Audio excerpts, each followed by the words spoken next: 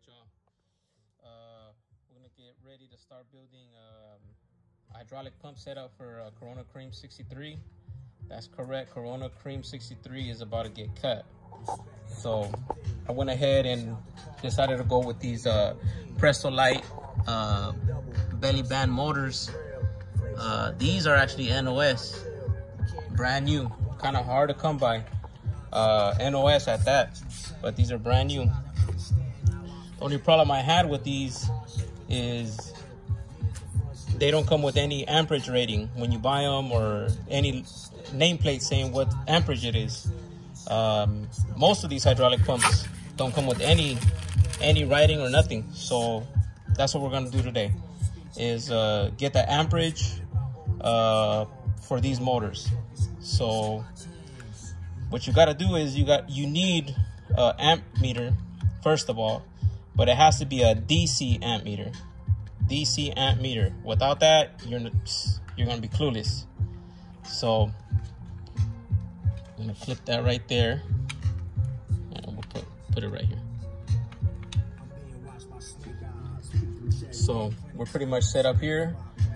Let's make sure you tie this up, because these tend to have some torque on them. They're small, but they give some torque.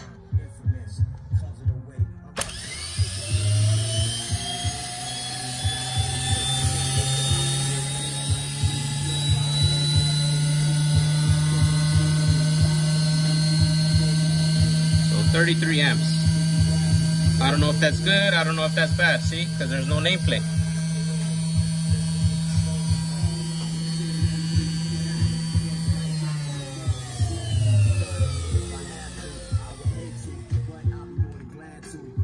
But now you guys know what these belly band motors run at without a load. 33 amps. So now I have something to go with.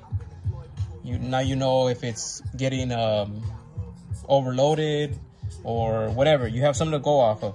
So that's what I wanted to do. What amperage are these running at? Not only that, but since I already checked the amperage, I cleaned out started off breaking in the brushes, because the brushes are square and the rotor back here is round.